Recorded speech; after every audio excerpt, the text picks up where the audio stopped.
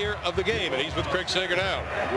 Well, we talk about all these great comebacks. The second biggest comeback in Texas history on this field tonight, engineered by Colt McCoy. Talk a little bit about what this game meant, especially in that first half when you guys fell behind 21-0, and Coach Mac Brown told you, just have fun.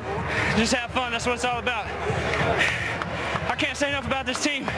We come so far, come down from a 21-point deficit. Got a busted lip. Everybody's beat up. We fumbled. We fought through it. That just shows the determination of this team. You grew up not too far from here. You had a lot of family, friends, and a lot of people here. Your girlfriend goes to Texas Tech. Who is she rooting for? She's better than rooting for Texas. No, I just give God all the glory for allowing me to come out here and play, and for giving me the ability to play. You know, he deserves it all. I'm so proud of this team. I'm so proud of the coaches. You know, we came together. It's going to take us a long way. What about that last run for the first down that clinched the victory? Talk about the play that was called and how you got the first down. They just told me not to make a mistake and stay in bounds. You know, we knew Tech was out of timeouts. You know, I just did what they told me. They gave me a few blocks. You know, we secured the win. All right, thanks a lot. Coach, we talked to you at halftime about the great comebacks.